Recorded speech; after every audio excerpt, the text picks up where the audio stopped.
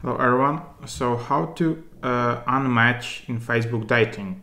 So as far as I discard, this feature is not available here, but you just have like matches and then you have these conversations. Nothing happens when you try tap and hold, for example.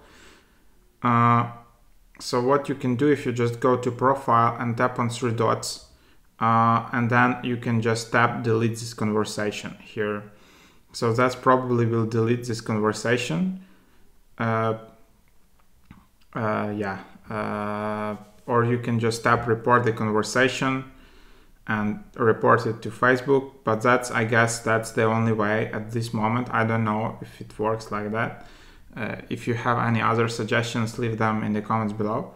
You can also, if you see some deactivated, if you unmatched or something, you can see deactivated conversations by tapping three dots in top right, and then you will see all of them.